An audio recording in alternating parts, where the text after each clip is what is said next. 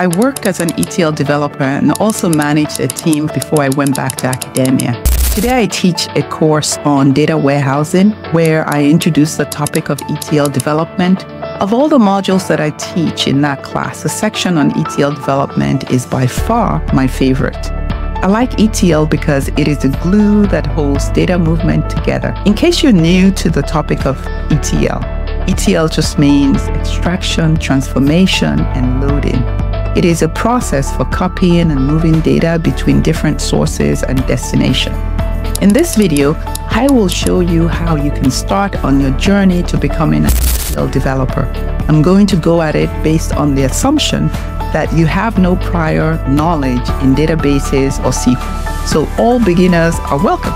All right, so if you have no prior experience or education in database management or SQL development, there are 3 areas that you need to work on. Now, before I describe these 3 areas, here's a quick refresher about the role that ETL plays in the data management landscape or in the larger business intelligence architecture. ETL sits in the middle between the source data and the destination database. ETL plays a major role because it enables organizations to integrate and prepare data from different data sources into a destination that allows them to use the data for analysis or decision making. ETL developers are responsible for creating those processes that copy and move data from different sources to designated destination. ETL is part of data engineering, which is also part of the bigger business intelligence architecture. Please watch my Who is an ETL Developer to learn more about this role. Okay, so back to the 3 steps to becoming an ETL developer. The first is understanding the basics of databases and SQL. So this should take you about 1 week or about 1 hour a day to accomplish. So you may need about 5 hours in total. You will need to choose the type of database that you want to align with because there's so many available. Now, for a beginner, your choices may be Microsoft SQL Server, Oracle database, or MySQL database. Microsoft SQL Server is a great choice because it is available for free for the developer edition. You can download and install the developer edition, which is in fact the enterprise version. It also has good documentation and there are many job opportunities that are tied to Microsoft SQL Server. Oracle is another good choice. The only difference is that the database language is slightly different. It uses PL SQL. MySQL is also a good option. While MySQL is known for its simplicity and widespread adoption, you may not find as many opportunities with this skill as you will with its Microsoft counterpart.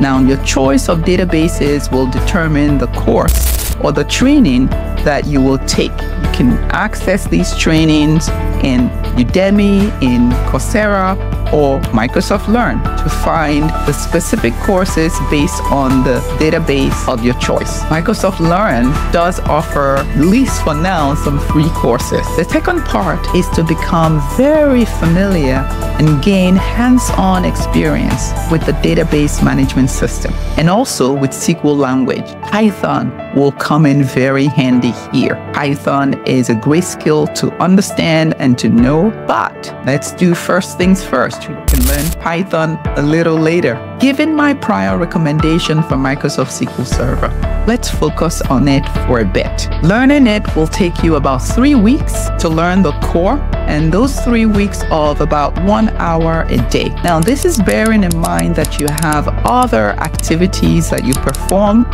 or that you currently have a job. So you could dedicate about 15 to 20 hours to learn this step. You will need to download Microsoft SQL Server Management Studio. You can download SQL Server Developer Edition from the Microsoft website. Now, see the link in the details below. In terms of cost, SQL Server Developer Edition is free. This edition includes all SQL Server features and is used in the development and testing environment. environment, so it's ideal for you to use in learning. You can access Udemy, Coursera, or Microsoft Learn to find specific courses to guide your learning on SQL Server Management Studio. Here are core things to learn aside from what you learned at the very beginning in step 1. You will need to learn how to create tables. That's a given. You'll need to learn how to create indexes. You'll need to learn how to create and work with and become very good in working with stored procedures, creating stored procedures. You will need to know joins. You will need to know functions, and also how to optimize queries. In all of these, you need to be able to coherently describe how to solve a business problem using database code. This is where your problem solving and your critical skills play a major role, especially in today's AI-powered world. The third step is to learn ETL. That's why you came here. So you need to have completed steps 1 and 2 for step 3 to make sense. In this step, you will need to choose a specific ETL tool. There are so many out there like Informatica, like Talent, and SSIS. We can choose SSIS since it is part of the Microsoft SQL Server database software and is tightly integrated with SQL Server Management Studio that you learned in step 2. Now, an SSIS means SQL Server Integration Services. You can access and install SSIS by visiting the Microsoft SQL Server downloads page. You can access the link in the description below. Find the Tools section when you get to that page and choose SQL Server Data Tools, which is SSDT, which integrates with Visual Studio. You can download SSDT from Visual Studio Marketplace.